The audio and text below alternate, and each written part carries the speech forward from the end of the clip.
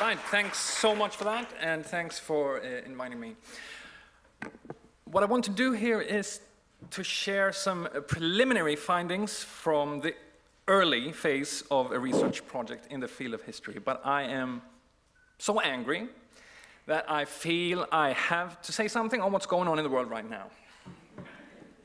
So during his first week in the White House, Donald Trump managed to sign orders to restart the construction of the Keystone XL and Dakota Access pipelines, and to build a border wall against Mexico, and to start imposing his Muslim ban.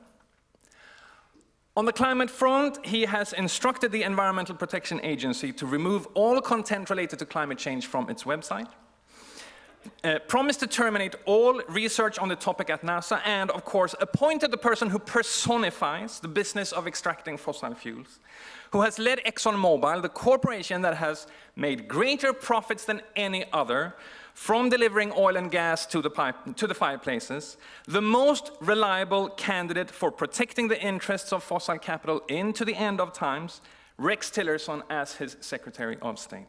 This president seeks to turn the most proudly illiterate climate denialism and white nationalism into the official state ideologies of the United States. He wants to drill and burn with one hand and torture, keep out, and quite likely kill Muslims in particular with the other. He is, in short, enacting with all his feeling for spectacle, a public marriage between the agenda of fossil capital and that of the racist far right, between climate denialism and Islamophobia, fusing them into one great, indivisible blitz of aggression. This convergence has been underway for some time, and I want to give just a few glimpses from its recent history, because I think it will keep us preoccupied for the next few years. In the early years of the 21st century, the spurt in Islamophobic ideology production spelled out a choice of threat. Global warming is a hoax. It's the Muslim invasion that is drowning us. In its bestseller from 2006, America Alone, The End of the World as We Know It, Canadian writer Mark Steyn combines all the central tropes of contemporary Islamophobia. The Muslims are having too many babies, they are imposing Sharia on Europe, they might appear assimilated on the surface, but always hatch plans for a violent takeover. Their religion is a manual in theft and rape. This is, quote, the dawn of the new dark ages, end quote. And then he goes on to write, unlike the eco-chondriac's obsession with rising sea levels, this isn't something that might possibly, conceivably, hypothetically threaten the Maldive Islands circa the year 2500. The process is already well advanced as we speak. Long before the Maldive Islands are submerged by rising sea levels, every Spaniard and Italian will be 6 feet under. But sure, go ahead and worry about climate change. And 2 pages later, Steyn offers his central policy recommendation, quote, if you can't outbreed the enemy, the Muslims, cull them. End quote. In 2015, Steyn contributed to the anthology Climate Change, The Facts, featuring all the luminaries of denialism, published by the Australian think tank Institute of Public Affairs, among whose generous donors in recent decades we find Shell and ExxonMobil. In the past decade, organized Islamophobia has dispatched some of its forces to this second front. In 2008, Siv Jensen, leader of the Norwegian Fremskrittspartiet, or Party of Progress, coupled the suggestion that the borders of the homeland should be closed to anyone from Muslim countries such as Somalia, Afghanistan, and Pakistan with denunciation of the climate hoax. In 2013, Nigel Farage of this country opened that, quote, we may have made one of the biggest, stupidest collective mistakes in history by getting so worried about global warming, end quote. In 2014, the Front National launched a new ecology movement to oppose international climate negotiations, branded a communist project by the front. And in my own country, Sweden, since it took off the Nazi boots around the turn of the millennium, Sverigedemokraterna, now the third largest party, its eyes firmly set on government power, has denied climate change only a little more frequently than it has lashed out against Jews, although hatred against Muslims is its main vocation. And a few weeks ago, this party copied Trump and proposed that the Swedish Meteorological Institute should have its budget slashed.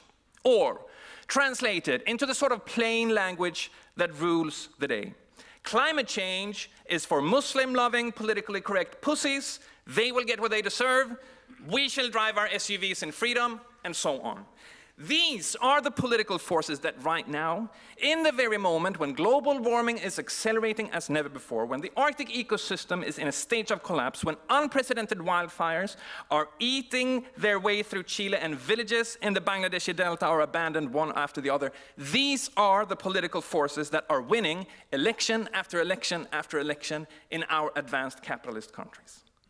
They now hold the most powerful state apparatus in world history. And they believe, as Trump's advisor and head of his transitional team at EPA, Myron E. Bell, said yesterday, quote, "The environmental movement is the greatest threat to freedom and prosperity in the modern world," end quote. And they say this while they take away the most basic freedoms of Muslim people. A visitor from the future might marvel at this irrationality. At the most critical moment, the fear was about Muslims and Mexicans and other non-white others, not about the planet catching fire. But is this mere happenstance? Is this an accident of our conjuncture, or are there perhaps some deep subterranean roots shared by the two phenomena? This takes us to another question at the heart of much of the debate on climate change and at the center of the rest of this lecture. And I'll try to be a little less emotional and more academic from now on. Whose fault is all of this? Who has lit this fire? Who established what we now know as business as usual? Who has benefited from it? Who has been the central agent in the past 2 centuries of ever more rapidly accumulating CO2 in the atmosphere? And one common and popular answer is all of us. In discussions on the Anthropocene, there is often a slide from the observation that the human species has overtaken natural forces in determining the state of the climate and other aspects of the Earth system into a story about the human species as such, as a whole, being responsible for this mess. Humans in general have dug up fossil fuels, consumed too much, had too many children, wished for too lofty living standards, thereby inadvertently bringing about the era of climate catastrophe. I could give many, many examples of this narrative, but I'll just pick one. Dipesh Chakrabarty, probably the most influential interpreter of the Anthropocene in the humanities and social sciences, has in a series of articles argued that the issue of climate change renders concerns about human justice void.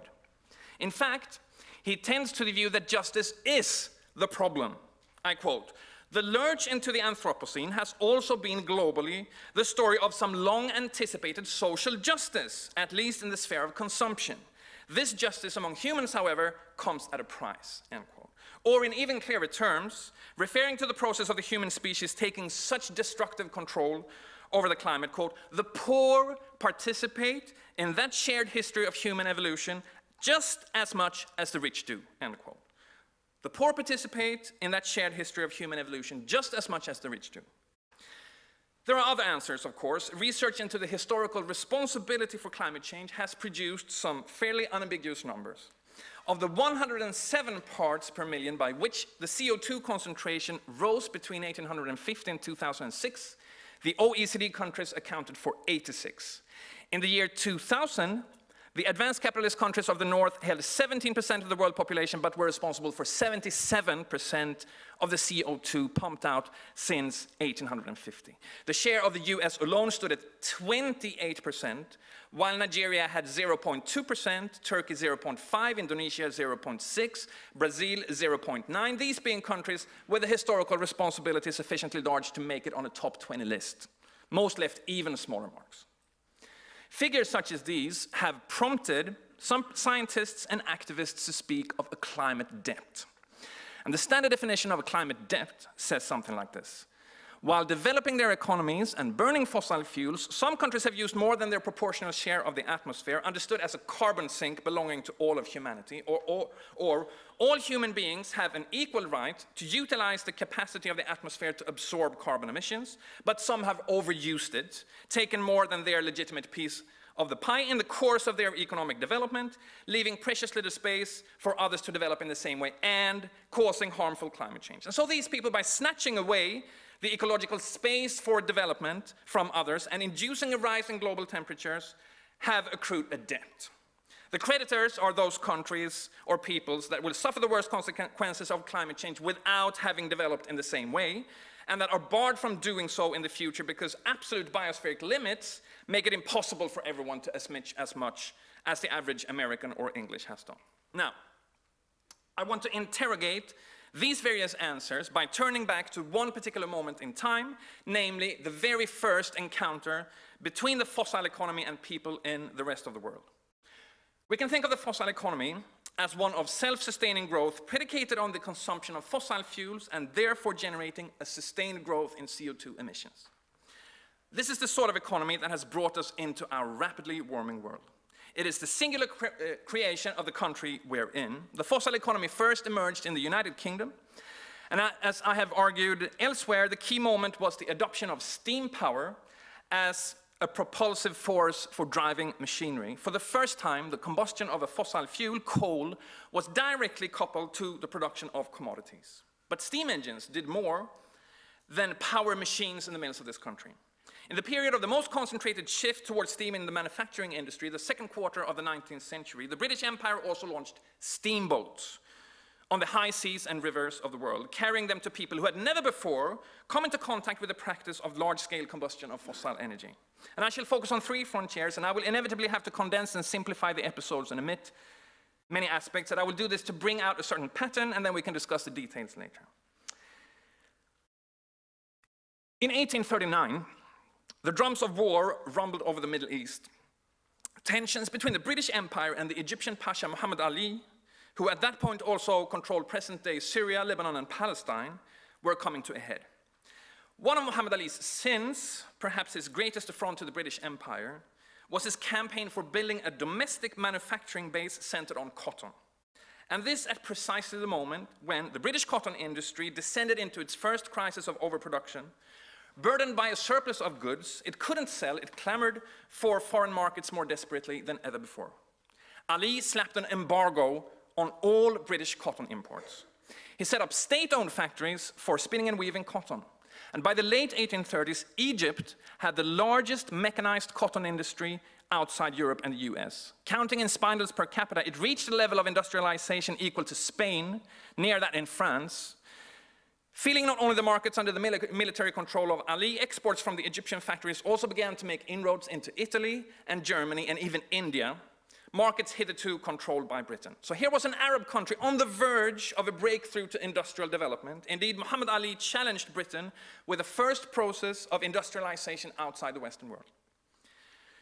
In 1838, Britain negotiated a fabulously favorable free trade agreement with the Ottoman Empire. Egypt was nominally a part of that empire, but in practice, Muhammad Ali was fully independent and even at war with the Sublime Porte. Britain wanted Ali's territories back under the Ottoman fold, and London became more and more belligerent by the month. The consul general in Alexandria warned the Pasha, quote, "No, it is in the power of England to pulverize you," end quote. Or as the British ambassador to Istanbul wrote home, quote, "We must strike at once rapidly and well, and the whole tottering fabric of what is ridiculously called the Arab nationality will tumble to pieces," end quote. The key weapon of the war was the steamboat, and it ran, of course, on coal.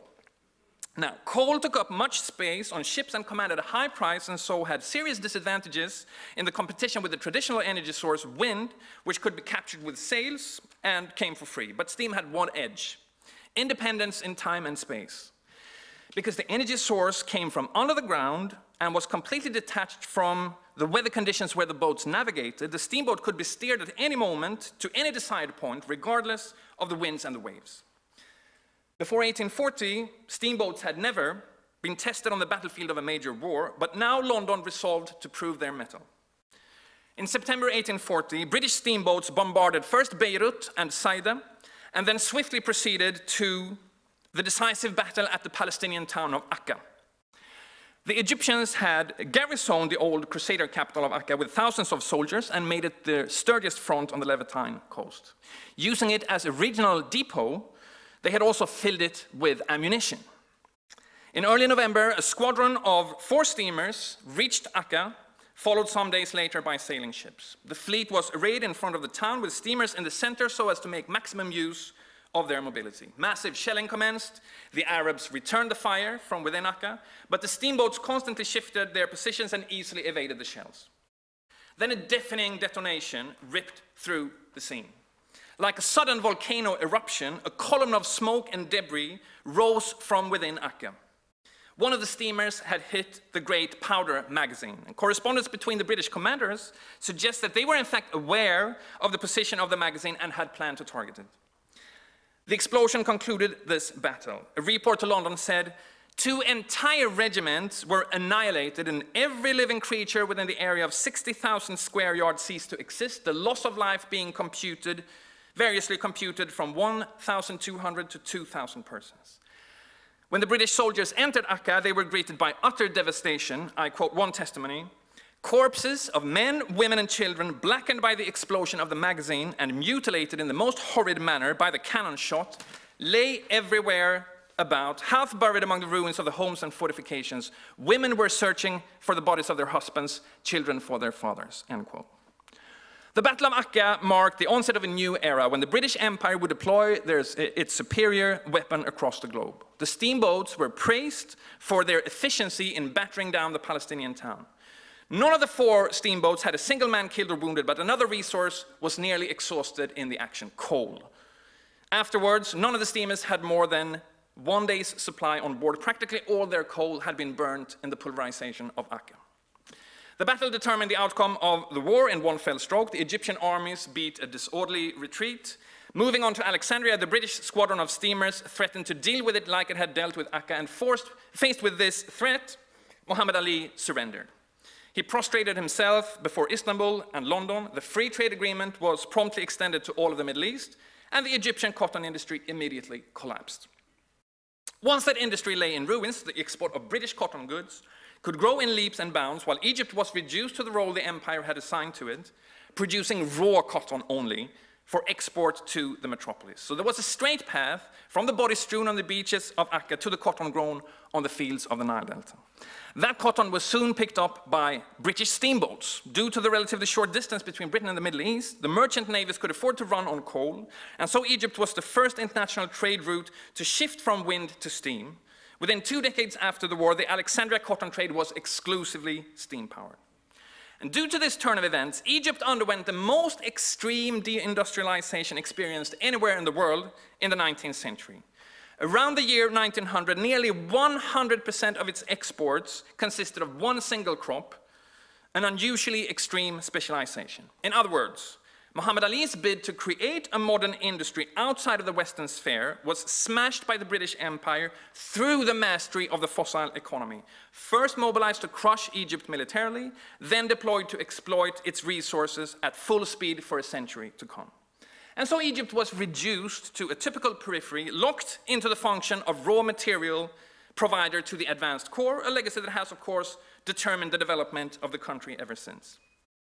The war against Egypt was the first when Britain unleashed its steam power, but it was soon followed by the more famous contributions of the steamboat Nemesis to the victory over China in the First Opium War. And after those 2 astounding triumphs, the Observer exclaimed, quote, "Steam almost realizes the idea of military omnipotence and military omnipresence. It is everywhere and there is no withstanding it," end quote. The Mechanics magazine in this country was even more excited and explicit. Quote, "Let war come to a conflict of steam engines and all the barbarian rabble of the world, Turks and Tartars, Arabs, Indians, Africans and Chinese must obviously be out of the question at once," end quote. Another crucial frontier in this offensive was, of course, the crown colony of India. And following the occupation of Assam in 1825, the empire resolved to fill India's rivers with steamboats. The vessels of the new age would serve the Raj in several ways. They could ferry treasure, that is, chests containing tribute extracted from peasants with greater speed, safety, and protection than sailing ships. They allowed collectors, commanders, and soldiers to tour the territories and establish a permanent presence. Last but not least, they would, the agents of the empire hoped, finally open the subcontinent to commerce. As one sanguine report put it, the rivers would be, quote, "turned into great steam highways for bringing cotton and other products of the interior to the coast and for transmitting English manufactures in return," end quote. So Britain would be supplied with both an abundance of raw materials, apart from cotton also silk, indigo, hemp, timber, rice, opium, tea, and all the rest of it, and a teeming market on which the surplus of manufactured goods from the homeland could be dumped. But steamboats required fuel. Coal had never been used on a large scale in India before. The subcontinent was known to contain reserves, and so the Raj instructed all officers to keep their eyes open and sent expeditions into the hills and jungles. In this moment of history, coal suddenly became the most highly prized resource of the Indian soil. Some rather astonishing reports reached the headquarters of the East India Company. In the Khasi Hills in the northeast, for instance, local tribes were in the habit of manufacturing beads and amulets out of coal, but they had no interest in exploiting the deposits on a large scale. Apparently, and incomprehensibly to the British, they were content with the life they led. It was the introduction of imperial steamboats that called the Indian coal industry into existence. As the vessels were launched for the two general purposes of stabilizing control over the subcontinent and draining it of wealth, exploration continued in search of yet more seams. The railway networks, constructed largely in response to the Great Rebellion of 1857, proved more effective than the boats and sparked a coal boom of another magnitude. But who would go underground to bring forth all of this fuel? Herein lay the greatest obstacle to the industry. In the case of the Khasi Hills, the reporter of the East India Company saw a race little accustomed to labor and predicted difficulties in reconciling a sufficient number of them to a continued effort, the object and importance of which they can be so little expected to understand. And this was the common situation facing the Raj. The people inhabiting the coal districts had no desire to go into the pits. The only solution was forced labor. By acquiring so-called zamindari rights, the British capitalists investing in the mines also became landowners with the right to force peasants and other villages to work underground, and if they did not, they would simply be expelled from their homes. These were the means by which the fossil economy extended to India. Only by constant application of extra economic coercion over more than a century could the Indian coal industry be conjured out of the ground. How am I doing for time? I've got 25 minutes. I've done 25 minutes. Okay, good. Now let's turn to Nigeria. A steam engine required more than coal from the mines of Britain. A steam engine was built of various metal parts rubbing against each other, and this produced friction. And to minimize that friction, the owner of the engine had to apply oil as a lubricant. Otherwise, it would simply break down. From where then did the British owners of steam engines get their oil? From the Niger Delta. By far the most important lubricant in early 19th century British industry was palm oil, almost exclusively imported from West Africa and predominantly the delta of the Niger River. The British like to think of the steam engine as the epitome of their ingenuity, the ultimate proof of their unique mechanic and scientific genius, but in fact it depended on the constant flow of palm oil, laboriously processed from the palm nuts by Nigerian women. Without all that labor, the steam engines, as well as the railway carriages, the spinning mules, and most other machines in this country would literally come to a standstill. As the adoption of steam power and the mechanization of the British cotton industry proceeded apace in the second quarter of the 19th century, the importation of palm oil exploded. As all other forms of world trade, before the steam engine, this trade was powered by wind, and this severely restricted the latitude of imperial control over the trade. Sailing upstream on the Niger was virtually impossible for the British, and as a consequence, the merchants had to stay at their posts on the coastline and deal with native middlemen and brokers, backed up by autonomous chiefs and kings, who delivered the palm oil as and when they saw fit. When the demand for palm oil exploded, this system of trade turned into a source of deep frustration. The quantities were simply not forthcoming as the metropolis desired. The solution, of course, was penetration straight into the interior of the Niger Basin, where the palm trees grew and the nuts were collected, bypassing the coastal states and reaching the producers directly, so that palm oil could be poured freely into the British boats. The steam engine, incidentally, made this possible. A steamboat could travel upstream, flying in the face of even the strongest gale or current.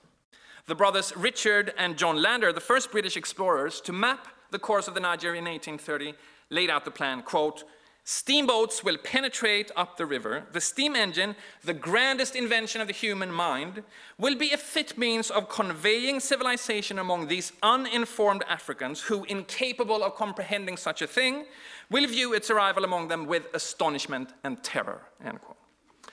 The first steam-powered expedition on the River Niger set out in 1832. Naturally, the inhabitants on the riverbanks were not happy about this. They ambushed the British boats several times, and the expedition ended in disaster. But its leader survived and published a manifesto for fossil empire. The power of steam, he wrote, quote, has made easy what it would have been difficult, if not impossible, to accomplish without it. We are the chief repository of it. Our mineral wealth, meaning the coal reserves of Britain, and the mechanical habits of our people give us a superiority over all others, end quote. It's the privilege of bourgeois visionaries to be able to see their visions come true only by swimming with the tide of history. And in the early 1850s, entrepreneurs commenced the first regular steamship service between Britain and the Niger Delta. Soon the steamers were plying up and down the river and back and forth between the coast and the metropolis, and the result was a second, even more marvelous explosion in the palm oil trade.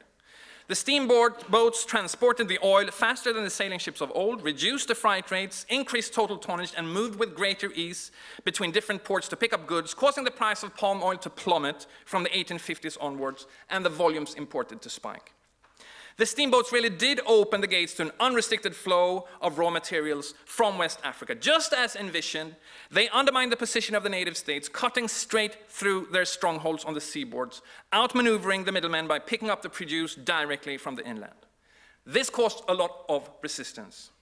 That resistance had to be drenched in blood, and incidentally, steam power itself proved the decisive weapon when Britain achieved that goal by occupying and colonizing all of Nigeria. We begin here to see a pattern. It developed through a certain dialectic of time and space, which can be summed up in the following way. On the basis of an energy source external to local time and space, dug up from the fossilized landscapes of the past, steamboats compressed time and space for the benefit of their masters, free to move with greater speed and freedom, thereby allowing them to appropriate time and space like never before. Appropriate, that is, the labor of people in the peripheries and the land from which all sorts of biophysical resources sprouted. Over the course of the 19th century, this dialectic of externality, compression, and appropriation helped to engender the modern division of labor between an industrially developed core and raw materials supplying underdeveloped peripheries. One need not be any sort of Marxist to see this.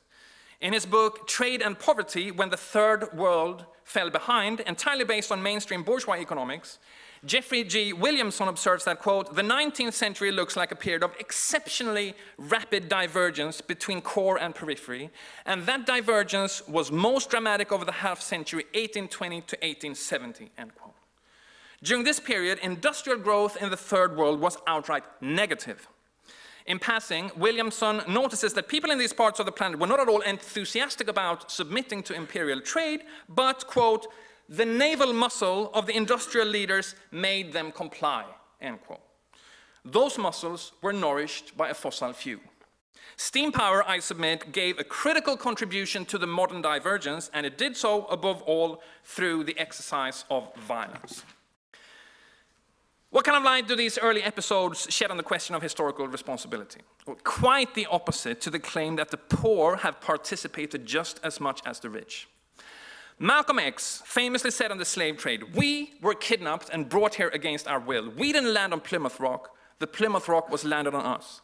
The peoples of the peripheries, the Egyptians, the Indians, the Nigerians, and many, many others could say, we had the fossil economy imposed on us against our will. We didn't land on Newcastle coal. Newcastle coal was landed on us. As for the statistics on historical responsibility, they obviously tell us something extremely important about the distribution of the blame, but I think they can come across as stylized and anemic at times, unable to convey the brutal dynamics of this history. They need to be complemented with the stories of how the fossil economy was actually globalized at the hands of the British Empire. Stories still only scratched on the surface, and then we can begin to see that the history of this economy was written in letters of blood and fire from the very beginning. As for climate debt, finally, I don't think there is anything wrong with the standard view of it. I just think the notion could be taken one step further, or perhaps one notch deeper, into a more radical and realistic picture of the very long-term injustice that is being committed here. To some extent, the standard definition of climate debt remains embedded in a developmentalist conception of climate change. The underlying assumption is that economic development over the past 2 decades has been tied to the combustion of fossil fuels, and that it remains thus tied, but only some have developed while others have not. The train of development has run on fossil fuels, some have had tickets to the train, while others have missed it, and now it's too late to jump on the bandwagon. But the fossil economy was never only about development. From the start, it produced underdevelopment as much as development. It shouldn't be conflated with development in any universal, neutral sense. It is only because we have grown accustomed to seeing this particular form of self-sustaining growth rush by day and after day that we are inclined to identify it with development as such. If we take the historical data seriously, the developmentalist conception reflects at best one side of the coin. It should be supplemented with a recognition of the co-production of development and underdevelopment by means of the mobilization of fossil energy. Or to continue with the train metaphor, the fossil-fueled train was originally designed to run some people over. And now, they're suffocating from the smoke. Along the northern Egyptian coastline, where the steamboats paraded after the pulverization of Akka, the rising sea is invading the porous Nile Delta soil. The salty water penetrates into the land and then rises to the surface, killing crops further and further inland. Storm surges are getting stronger. People in Alexandria can feel the waves lap higher and higher. In summertime, the heat waves in Cairo are longer and more intense. It's hot, and all indications are that the future will only get more extreme. The water in the Nile will evaporate faster in the rising heat, and while swathes of the northern Nile Delta might have to be abandoned to the sea, Upper Egypt seems to be approaching agricultural disaster. One fresh study in Nature Climate Change calculating how much the global wheat yield will decline per centigrade increase in temperature puts Aswan on top. While the average yield loss will be 5.7%, here it will probably be 11 to 20%. And try to contemplate what that means. Up to a fifth of the wheat yield lost for every 1 Celsius of rising temperatures, and we are on track for something like 4 degrees around the middle of this century. In India, the impacts already underway and projected in the near future are almost too many and mind-boggling to grasp. The glaciers in the Himalayas are melting fast and could leave the main rivers empty in dry periods. The monsoons are becoming more erratic and might eventually fail altogether. Mumbai has the world's largest population exposed to coastal flooding. Rice and wheat will wither in the heat. During the drought last summer, when more than 300 million people were plunged into acute water shortages, armed guards had to be stationed around the dams to prevent desperate farmers from stealing water. There will be more scenes of that kind. Nigeria is being squeezed between the sea rising from the south and the desert expanding from the north. Lake Chad is drying out, the seasons are being mixed up, the oceans are chipping away at Lagos. And then I have only mentioned 3 countries. There is a permanent state of emergency settling over more and more of the global south, and it remains sorely underreported.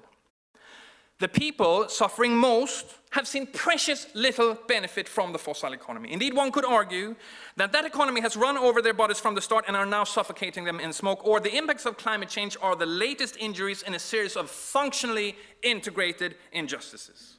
When climate change strikes the earth, the vulnerability of poor people is determined by precisely the legacy of centuries of underdevelopment. Why is Egypt more vulnerable to sea level rise than the Netherlands? Why is most of Lagos left unexposed to the ocean surges while Venice builds new mega walls to protect itself? The climate debt goes deeper than a mere denial of full development. Now, the objection from people like Chakrabarti would be that things have changed, obviously, since the 19th century. It's obviously not only Britain that burns fossil fuels today, and people in most parts of the world clearly aspire to the living standards associated with coal and gas, and above all, oil. And yes, one of the greatest post-colonial tragedies is surely that the independent states have so slavishly imitated the fossil economy the empire imposed upon them. There is reason to read Fanon anew with an eco-critical lens. I quote, "Let us decide not to imitate Europe. Let us combine our muscles and our brains in a new direction. If we want humanity to advance a step further, if we want to bring it up to a different level than that which Europe has shown it, then we must invent and we must make discoveries." End quote. Unfortunately, in the field of energy, as in so many others, those potentials of liberation have not been realized. Just look at Nigeria, where independence coincided with the transition to petroleum as the one valuable commodity, which has quite literally torn the nation apart. Or look at India, now the 3rd largest consumer of coal in the world, whose output has more than doubled since the turn of the millennium, where new coal-fired power plants are still shooting out of the ground. Indeed, the British Empire was supremely successful in implanting the fossil economy in territories across this planet. But the great error here is to conflate this process of globalization with one of justice and species being and shared responsibility. If we look at the landscape of the global fossil economy, justice is still nowhere to be seen. As for India, the average citizen still consumes 7% of the energy consumed by the average American, 7%. And the country is responsible for 3% of cumulative CO2 emissions so far in history. Globally today, on conservative assumptions, 1/10 of the human species accounts for half of all CO2 emissions, half of the species for 1/10. The richest 1% have a carbon footprint some 175 times that of the poorest 10%. The emissions of the richest 1% of Americans, Luxembourgians, and Saudi Arabians are 2,000 times larger than those of the poorest Hondurans, Mozambicans, and Rwandans. This is not justice in the sphere of consumption. The world that is catching fire is the world where 8 men own as much as the poorest half of our species. Some ecological class hatred is warranted. What has happened is that the injustices inherent in the fossil economy have been replicated in a fractal manner, reproduced within the global south on all scales, from the Adivasi communities evicted to make room for coal mines, and Niger Delta people soaked in crude oil, up to the investors and governments swimming in the ensuing fortunes, and further on to the front lines of climate change. The global pattern of uneven protection is reflected inside these countries. Rich Egyptian farmers can still acquire sufficient amounts of sand and fertilizers to elevate their lands above the salty water table, and the affluent resort towns along the coast are encased in seawalls, while poor Egyptians have nothing to set against the salt and the storms. All of this suggests, I think, that the fate of poor people in the peripheries of this rapidly warming world is more than bad luck. It is structurally determined by the fossil economy as it has operated since the start. And conversely, what is going on at the top of the pyramid in the global north is also more than a coincidence.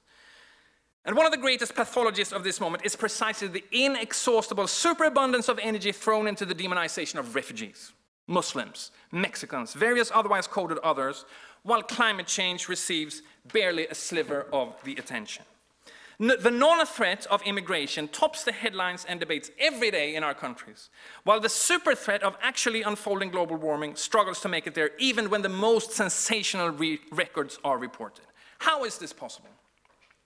In her new book, Climate Crisis, Psychoanalysis and Radical Ethics, Donna M. Orange suggests that an unprocessed history of enslaving non-white others predisposes privileged white people to indifference. I quote, "Blindness to our ancestors' crimes and to the ways we whites continue to live from these crimes keeps the suffering of those already exposed to the devastation of the climate crisis impossible for us to see or feel," end quote. And the crimes might be duplicating now against non-whites as immigrants and as victims of climate change. And very soon, these might not be two different categories of people, but one and the same. I'm soon finished. We should keep in mind here that it is now so very late, temperatures are already so dangerously high, the concentration of CO2 is rising so precipitously that any meaningful mitigation with at least some chance of avoiding the most catastrophic scenarios must by definition take on revolutionary dimensions. And Trump and his gang know this. They are right, as Naomi Klein has argued. The demands of the climate movement, based as they are on the science, do constitute the greatest threat to capitalist freedom and the prosperity of the ruling classes of this world. Hence the aggressiveness of the denial. We know from an extensive body of research that conservative white men are the demographic segment most likely to deny climate change, particularly in the US. And the explanation for this is simple. They are the winners of business as usual, and they have always been. Now is the moment of truth when their privileges, insofar as they are linked to fossil fuels, have to be eliminated for human civilization to survive, and more particularly for multitudes in the global south to survive. And so they say it's all a lie. It's a hoax the Chinese invented. In a twisted way, this is perfectly logical and rational. Climate denialism is a preemptive strike against the revolutionary implications of mitigation, and so it is not so surprising after all that fewer Americans, conservative white men in particular, believe in climate change now than 20 years ago. This is what we should expect. The hotter it gets, the more conclusive the science, the more radical the required measures, the more confident and the more belligerent the denialism of the winners will be. And as it happens, this agenda fits hand in glove with that of the racist right, whose general pursuit is, of course, a superiority over all others. And so we get the formula for this wealthy, white, narcissistic, nihilistic fascism of which Trump is such a consummate representative. The earth is ours to own and trash as we wish. And then I haven't even mentioned oil and the role it has played in the history of the American empire and its dealings with the Muslim world. All I've done is try to hint at the shared roots of the two facets of the ongoing aggression. They deserve much more scrutiny and analysis, but to sum up what I've said, the fossil economy was a creation of white men deployed to exploit non-whites more efficiently. And perhaps that past is now coming back to haunt us in the form of a final push to burn as much fossil fuels as possible, deny the problem, and systematically attack the very people that have been and remain and will be the main victims of it all. One day, perhaps those people will rise up and say, you have done this to enrich yourselves, now we are paying with our lives. You have invaded our countries to take the cotton and the coal and the palm oil and the petroleum. You have trampled upon us for centuries, and now here comes the accumulated fallout, the sum of all consequences, burning and inundating and flooding and burying our homes. Now it's time for you to pay.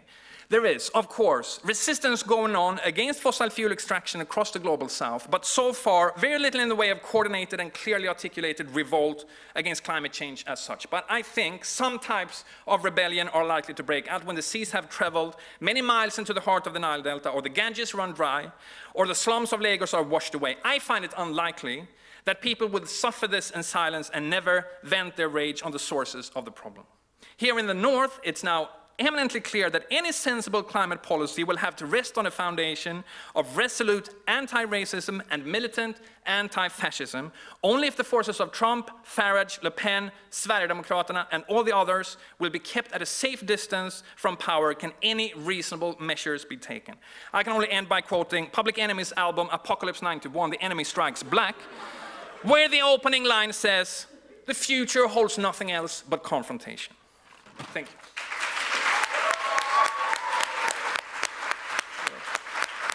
Evening all. How do I follow that? First, just to thank Andreas for the passionate critique of the fossil fuel powered business as usual model. This business as usual model that's based on exploiting both the planet and the planet's people. And it's not just a passionate critique, but it's one that's based on this incredibly rich historical detail. I'm going to start with a confession. My maternal grandmother's great-great-great-grandfather was a man called William Murdoch. He was born in Scotland, in Ayrshire, and he walked, at the age of 23, he walked to Birmingham, where he found employment in the form of Bolton and Watt. Working with James Watt, my 6 times great-grandfather, contributed to the Industrial Revolution by inventing the oscillating cylinder steam engine, which is also known as a wobbler. It's a design of steam engine that has no valve gear, and therefore it's often used on steamships on account of its simplicity and small size.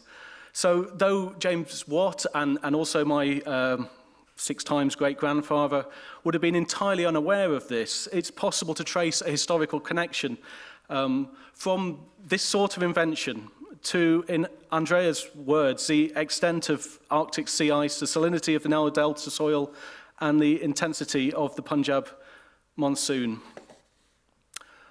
So this is what science tells us, that globally the climate is undergoing unprecedented change.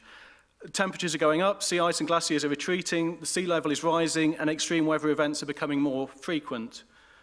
The science also tells us that the cause of this is human action. Obviously, people talk about, the natural cycles and solar activity, but the predominant cause is anthropogenic. Science has made enormous inroads in understanding climate change and its causes. It's capable of delivering understandings of the current and potential impacts also that will affect people today and in coming decades. What science is less good at is explaining how we got into this mess. It can identify the points at which greenhouse gas emissions accelerated, but is less good at explaining why. And this is what Andreas sets out to do, and does very successfully, to how we became hooked on a fossil fuel-fired economy. Turning to the politics of climate change, we find debates often bogged down in attempts to attribute historical responsibility. Which nations emitted in the past, how much they're emitting now, and bizarrely, who wants to emit in the future. Questions about whether consumers or producers are to blame, how they should alter their behaviour. These debates somewhat simplistically try to identify who's responsible, but in pointing to the who, they also forget to ask why. Okay, these are events, these are processes, these are things that in Andreas' work, not just in the talk today, but in his work more generally, he seeks to transcend these debates over immediate responsibility. Instead, he sets out to locate the forces that assist the introduction and the expansion of a fossil fuel-based economy.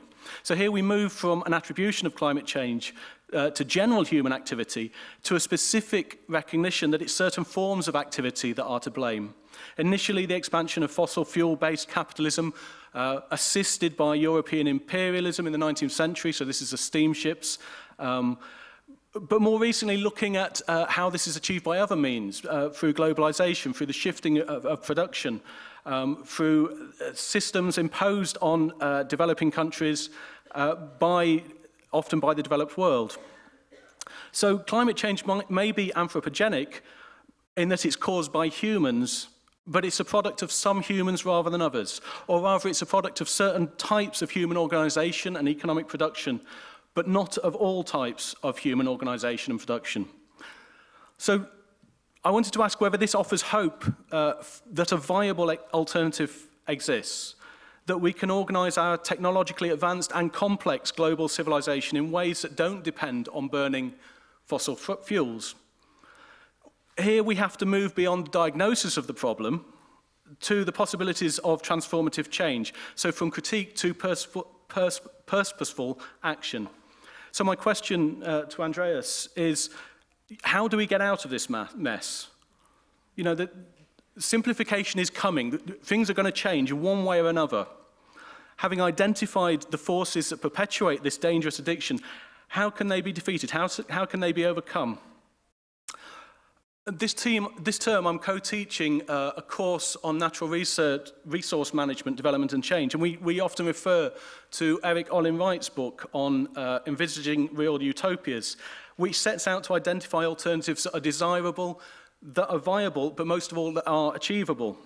So while it's clearly desirable to wean ourselves off this addiction to fossil fuels, do viable alternatives exist, and are they achievable? Can the study of history help us to identify other possibilities, and how do we actually transition to these? What obstacles stand in our way, and how can they be removed?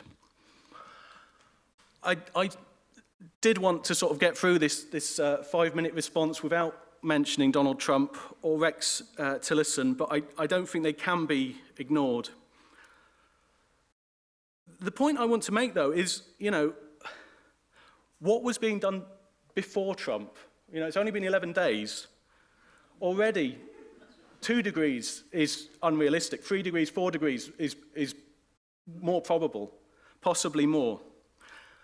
I'll finish with the question, is it better to burn quickly or burn slowly?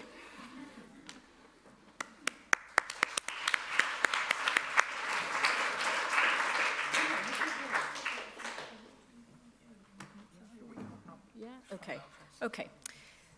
Okay, so why don't we open it up to the floor, and then Andreas will come back once before he sums up. Okay, yeah, hand over there.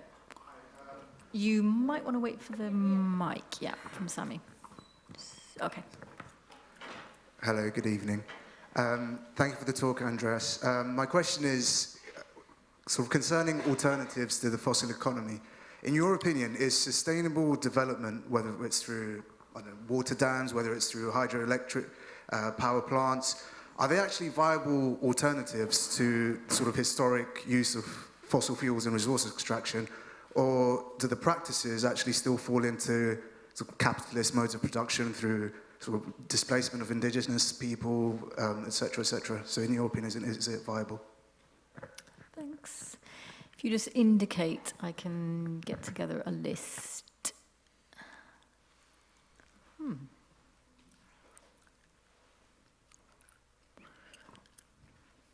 Yeah.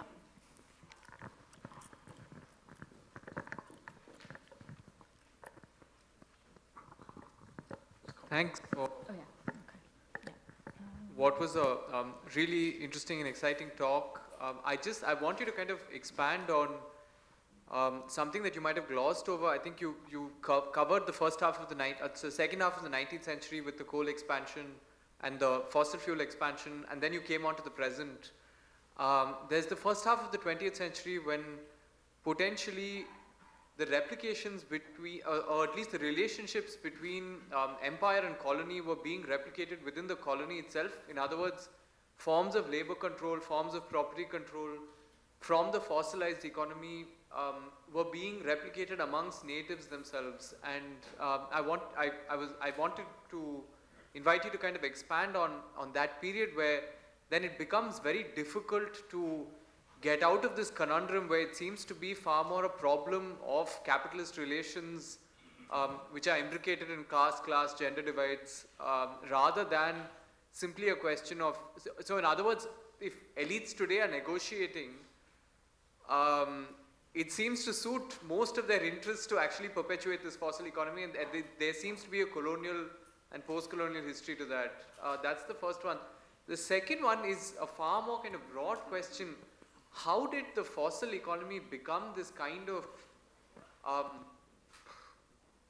well, at least in the colonies, become this speculative investment that so many people were interested in a way that, yes, there's the palm oil trade, but in a way that kind of defined the 20th century world. And obviously with oil, there's the whole question of imperialism in the Gulf. And so I just wanted to take a stab at why it's become such a speculative and such a desirable commodity. Thanks. Thanks. The woman in the grey scarf. Yeah.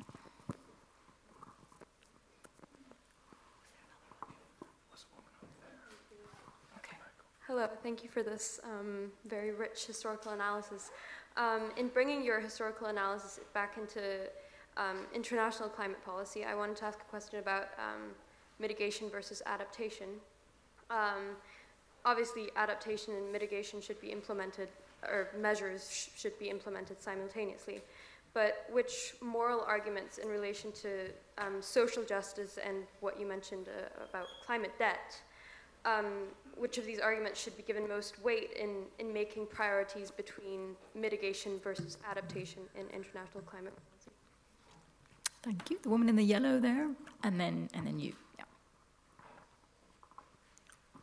Hello. I wanted to ask, do you think that the only thing really holding us back from renewable energy being globally, commercially available is the lack of economic system change?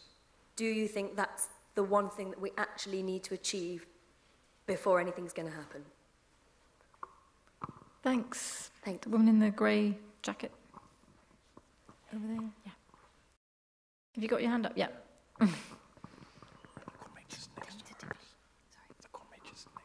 Yeah, I was going to say the same thing. Based on what you said, do you think that capitalism needs to be overthrown before we can actually take climate change seriously? Because obviously most of us are, consumers and consumer driven. So long as we're enjoying, wealth, do you really feel like we're ever going to take it seriously? Because we don't see how it affects us. The animals dying, that's really sad. But on a day-to-day basis, I just feel like until it hits us where it hurts, and that is materially, I don't think any of us are really going to wake up and take it seriously. So.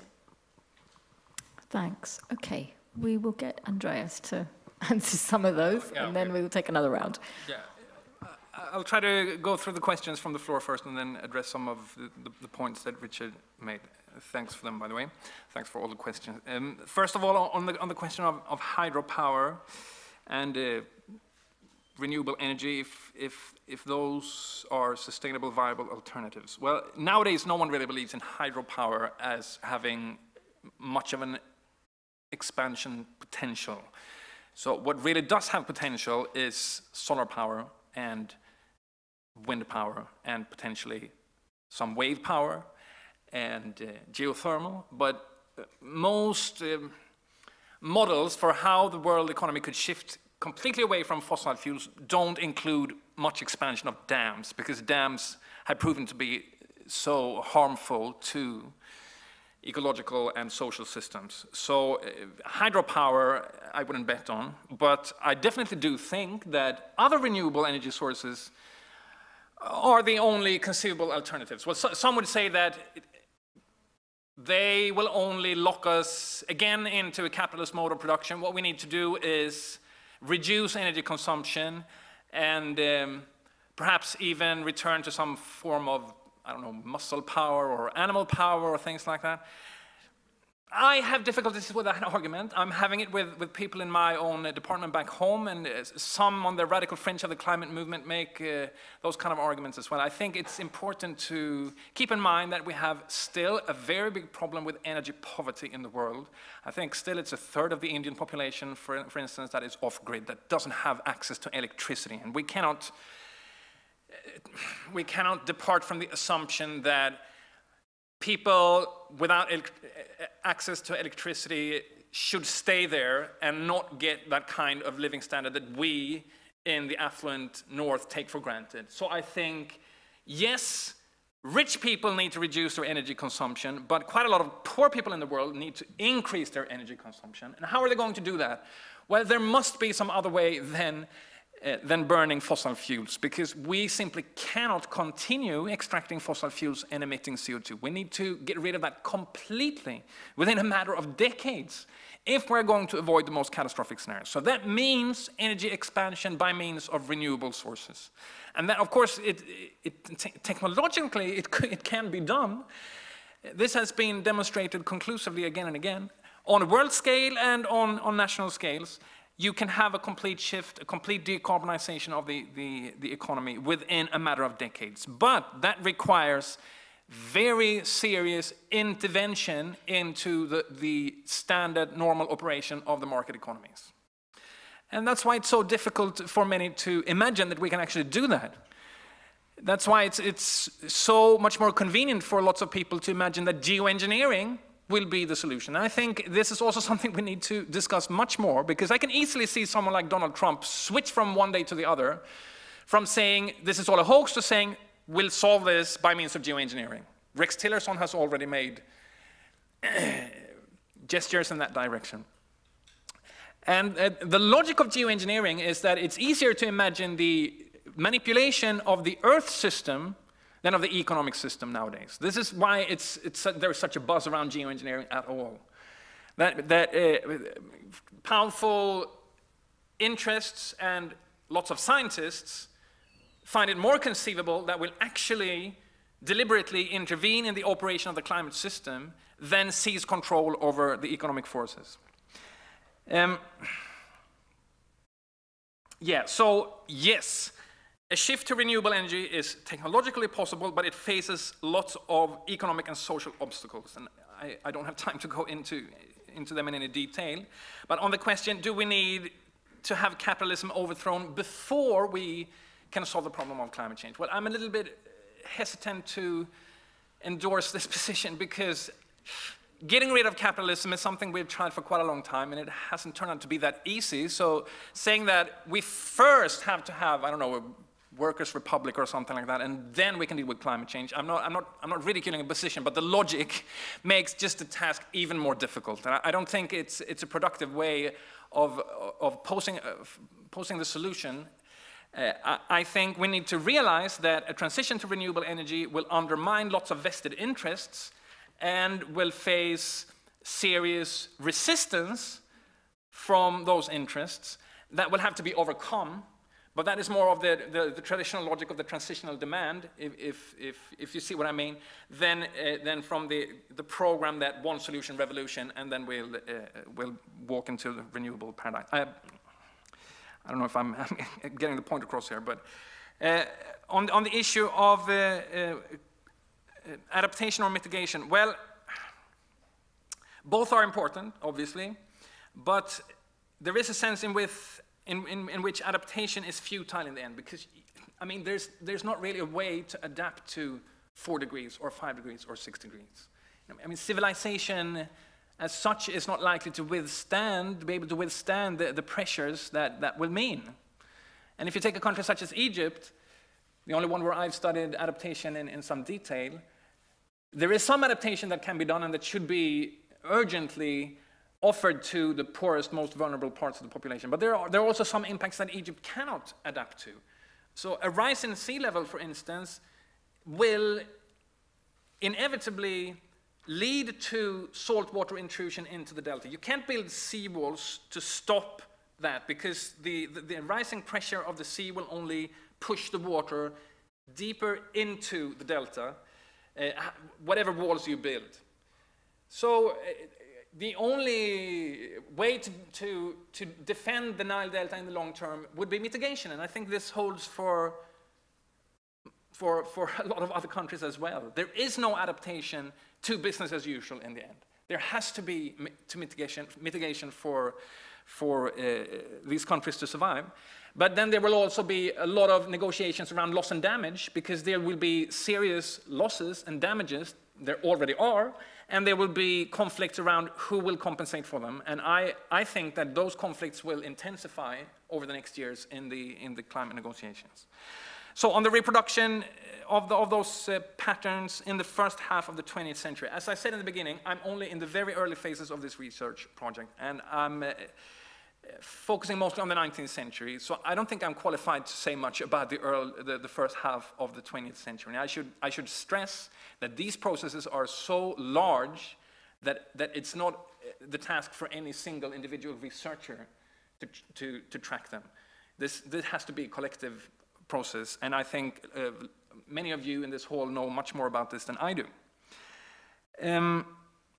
Shall I address some of the questions that you raised as well? Yeah. So does this whole thing offer hope or not? Well, yeah. In one sense, my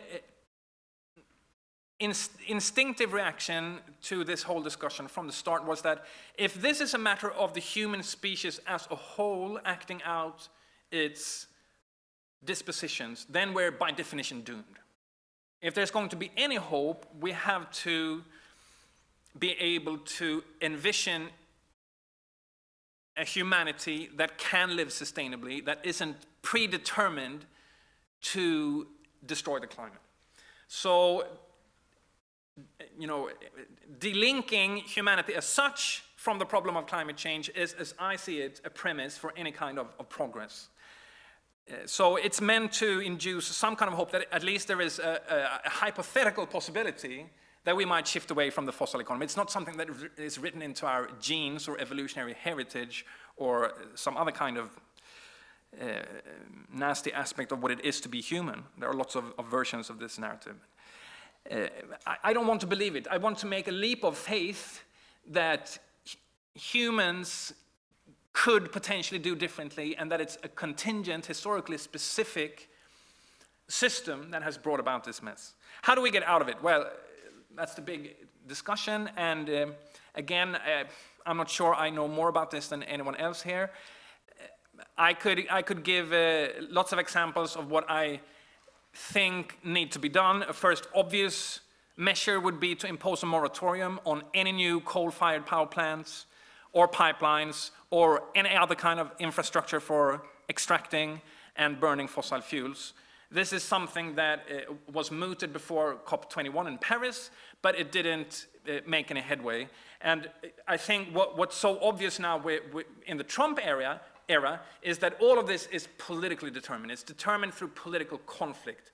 It should be evident to everyone now that with Trump, what we're doing in the energy field is purely a matter of political will and interest.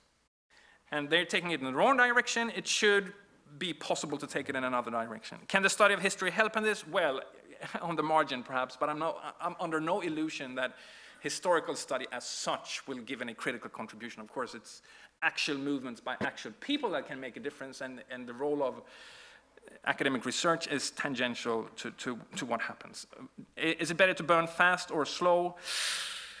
Well, I mean, if I take that question to mean, shall we now just watch as the whole thing goes up in flames? I think no. I think the resistance should be very much intensified. If it has been feeble up to now, it should become ferocious. I mean, we should be able to say, even after all of this, you still continue to build pipelines and explore for more oil in the Arctic, and wanting to bring the whole climate negotiation structure down and all of that.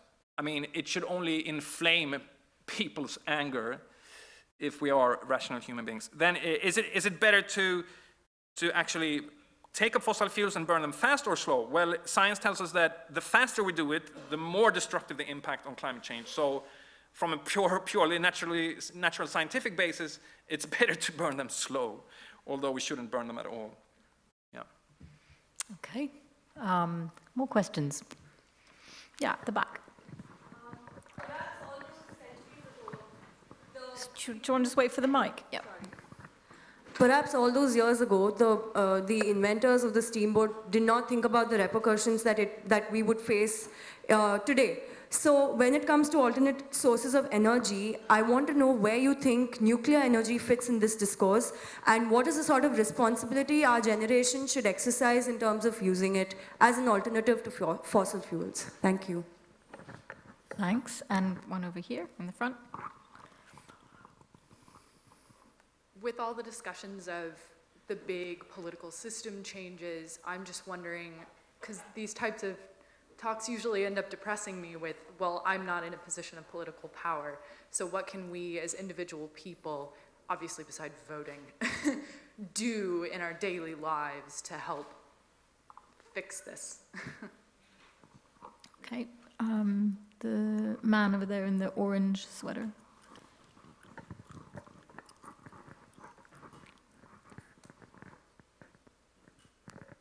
Yeah, thanks for your talk.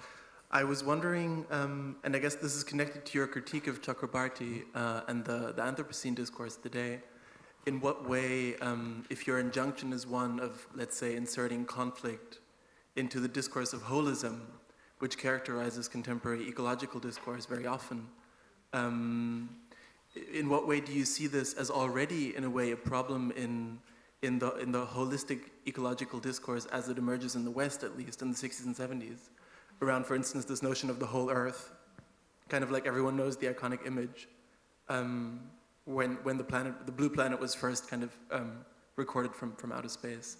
So I wonder in which way this is also a problem of ecological discourse and the origins of that discourse in the West. Thanks. Yeah. The man in the blue sweater, and then I'll take you in the yellow after that. Yeah. Thanks, Andreas, for your thought-provoking talk. I like the way you connected the dots between the different struggles and how you demonstrated that the problem is systemic. We cannot understand the climate crisis without addressing the questions of class, race, gender, and colonial history. So that brings me to my questions about the Anthropocene. As you said in your talk, the Anthropocene usually tends to say that all the human race is responsible and we are all in it together. So some other people advance the concept called Capitalocene, and I wonder what you thought about that. Okay. Yeah. The woman in the yellow top. Hiya. I just wondered, actually, do you think that it would be possible to apply circular economy principles to remaining fossil fuel resources? By that, of course, you were talking earlier about historic responsibility.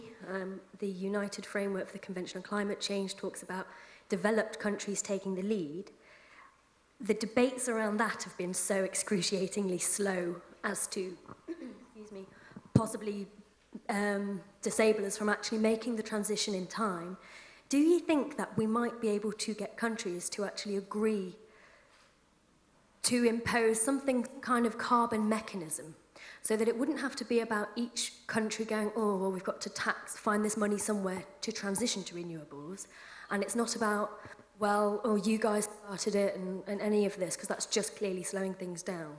But let's say countries agreed as a global society that some kind of carbon tax would be imposed on the super rich. This tax would then just be applied fairly across the world. That's kind of a couple of questions in one, but I think they kind of tie in terms of like an exit strategy for fossil fuels and the transition to renewables. I hope that was kind of clear. Yeah. Should we just take one more question? Yeah, the woman again. I don't think I got it when you were talking, but I wanted to know if countries in developing countries, third world countries, aren't responsible for what's going on now. How come, well, they get the brunt of it? I don't think I got that from your talk. Sorry, could you repeat that? I didn't get that really.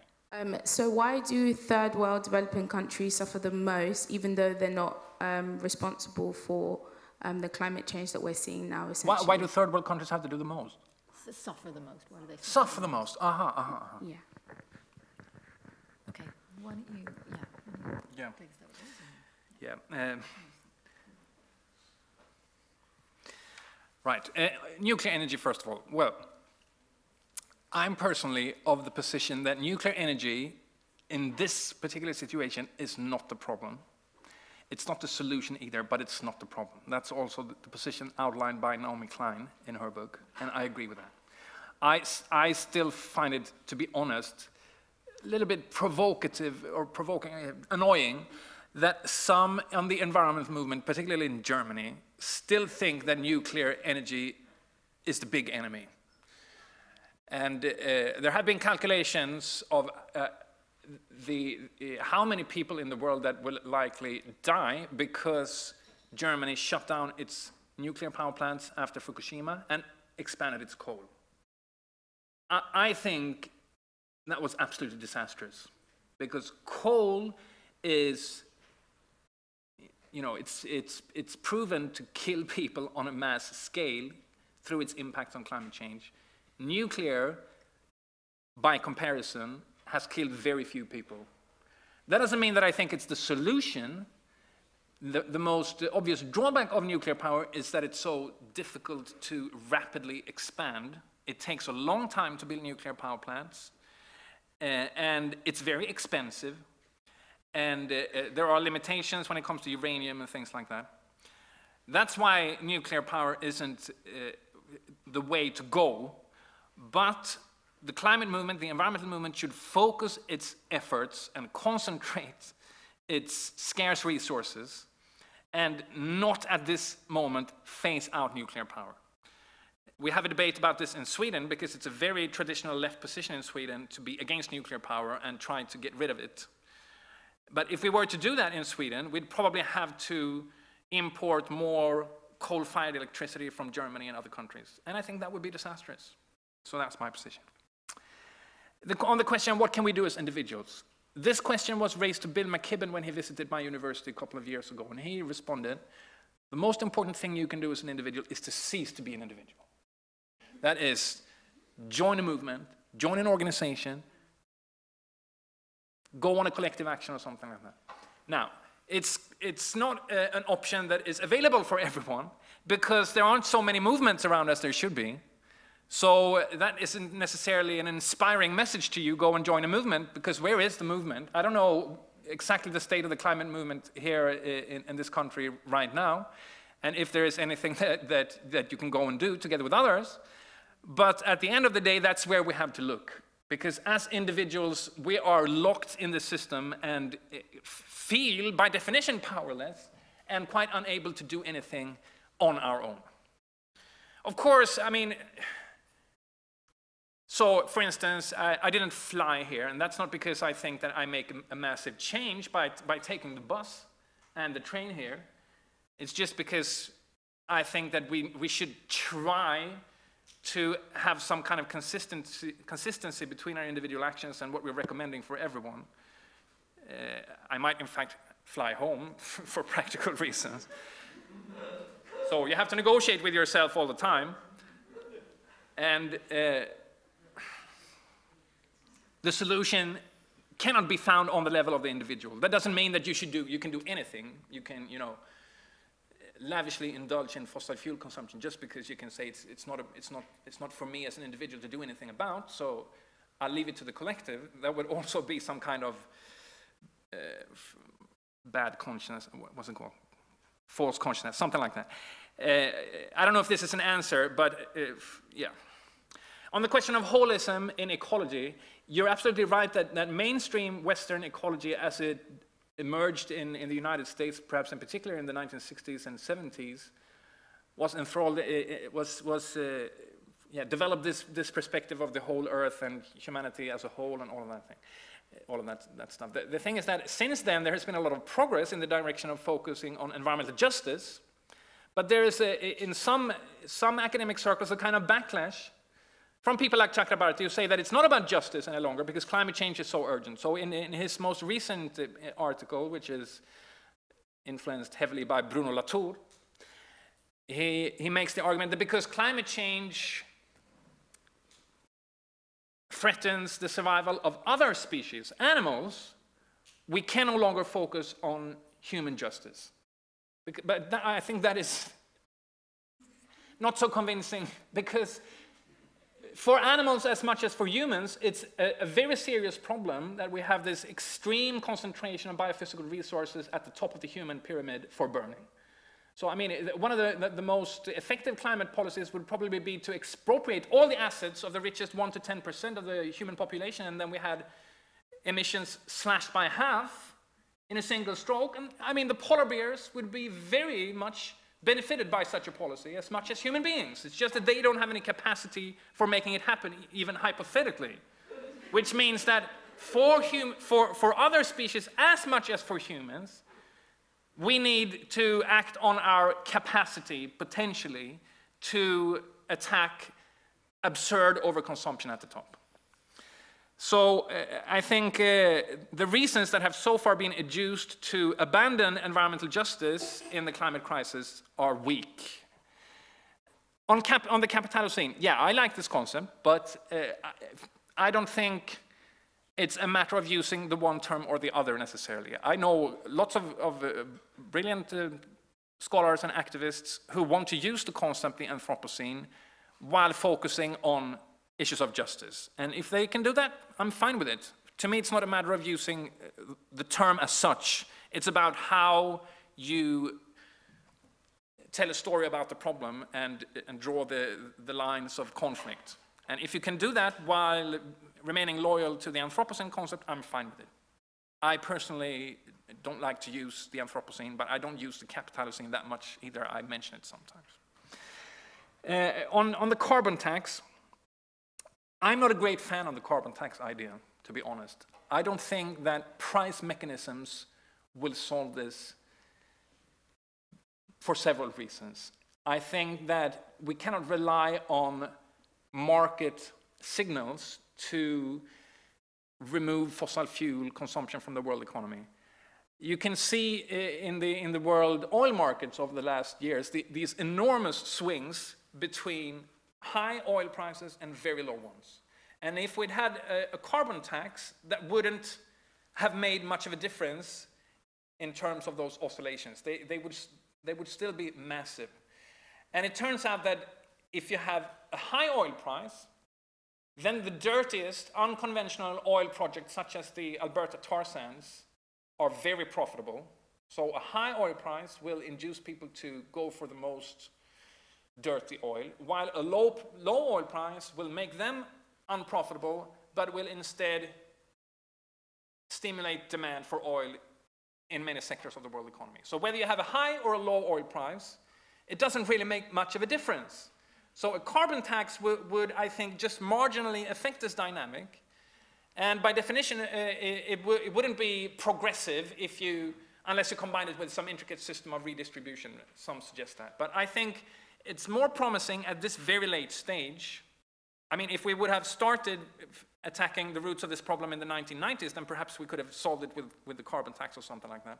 But now that we need to make emissions cuts of, in the rich countries, maybe 5 to 10% per year until we're completely free from fossil fuels, in the next few decades, by 2030, 2040, something like that. Market signals, taxes are not enough.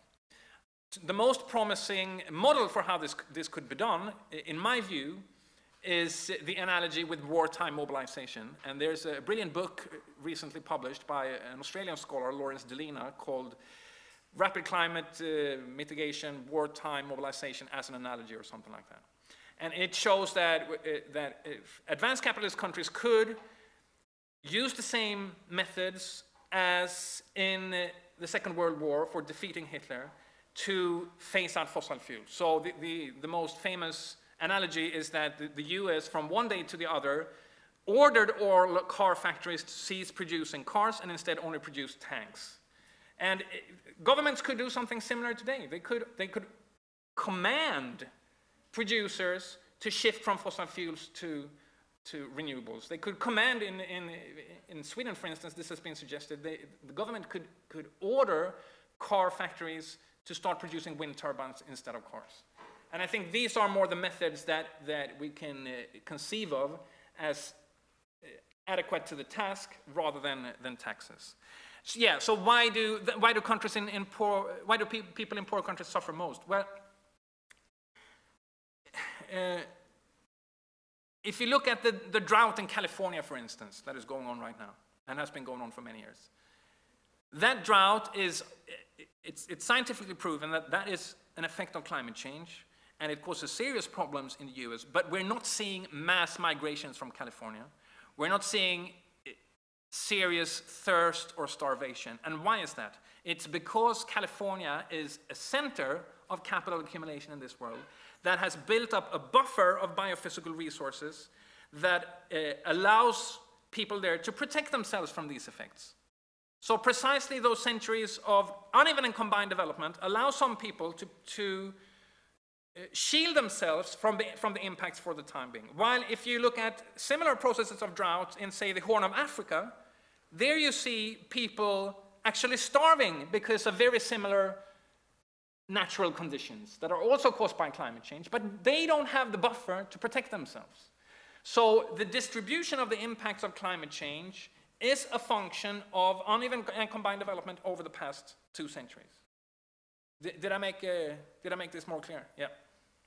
Then also, of course, the tropics are geophysically extremely vulnerable to rising temperatures. For instance, the reason why agriculture in Upper Egypt is so sensitive is that it's already on the threshold of, there isn't much of a margin left until the temperatures get too high for the agriculture to continue. It's already on the ecological edge, if you see what I mean.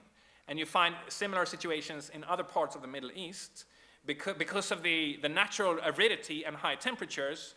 It isn't very far before life becomes unviable. So I don't want to say that it's only a matter of resource distribution, but clearly that's very important.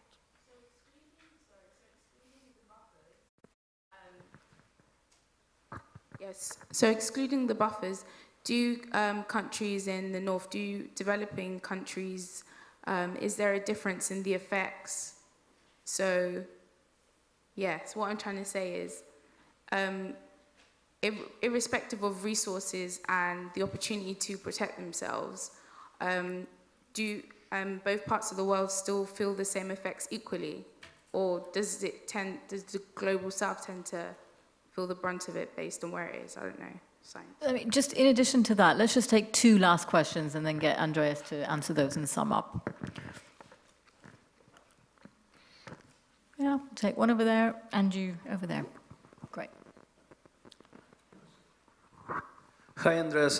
Thanks for the great talk. You've kind of touched on this issue indirectly, but I was wondering, how far do you think that the consumption of fossil fuel has become a kind of essential part of the capitalist mode of production, and therefore, any vision of transition would imply, quite radical changes and challenges to the mode of production?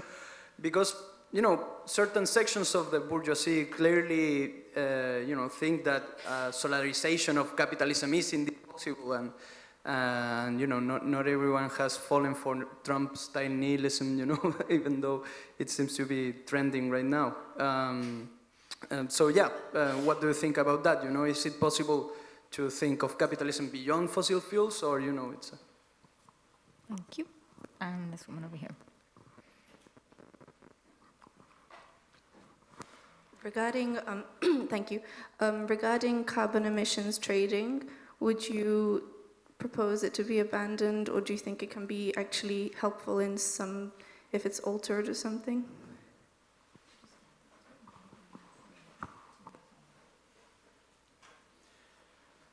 Well, on the question again of why the global south is bearing the brunt of this whole, I'll just try to get my point across by taking an example. I was in the far north of Sweden in early January, and it should have been minus 30 degrees, and it was raining. The Arctic is the part of the world that is heating up fastest.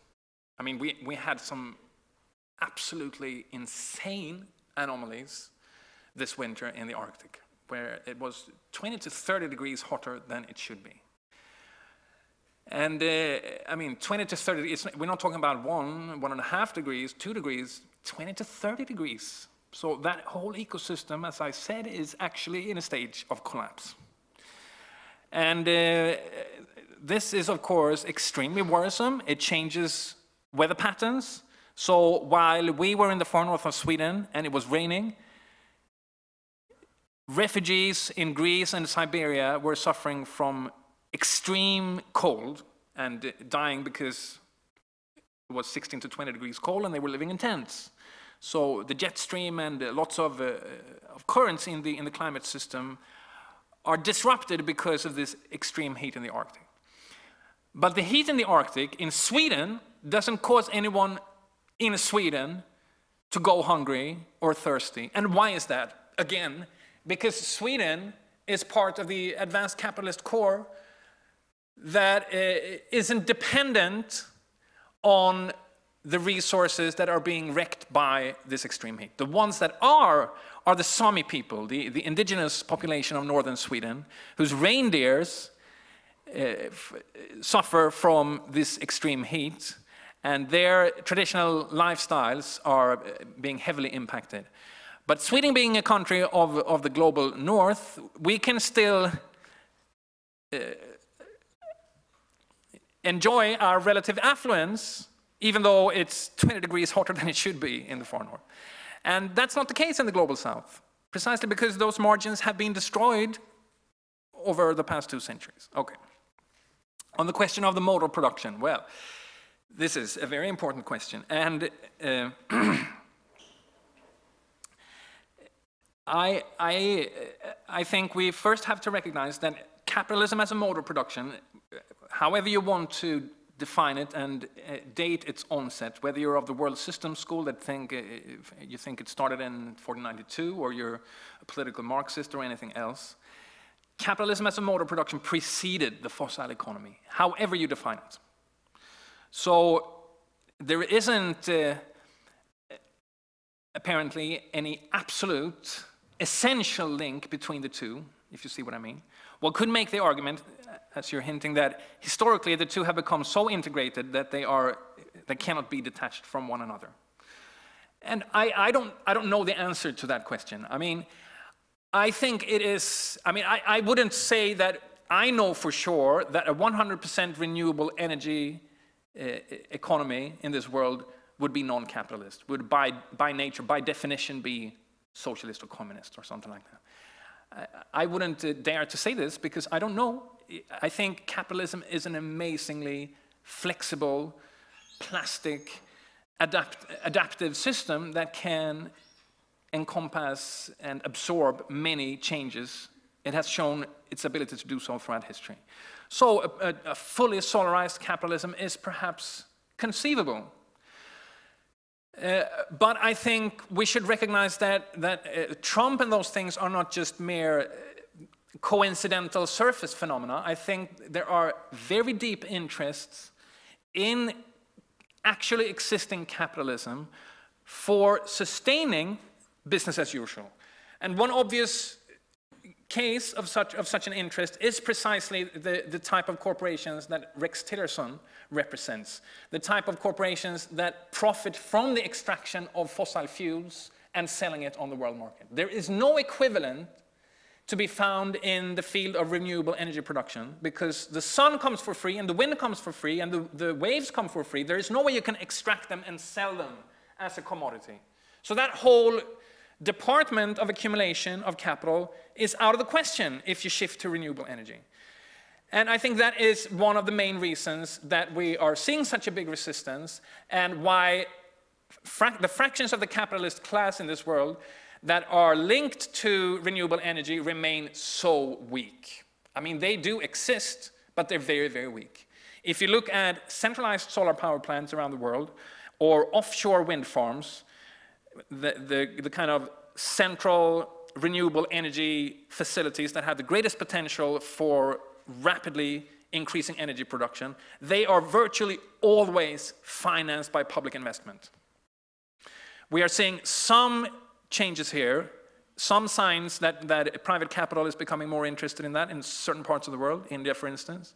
But so far it's a drop in the fossil bucket. We're seeing still much, much more private capital flowing into the accumulation of capital through the production of fossil fuels than anything comparative in the renewable energy sector.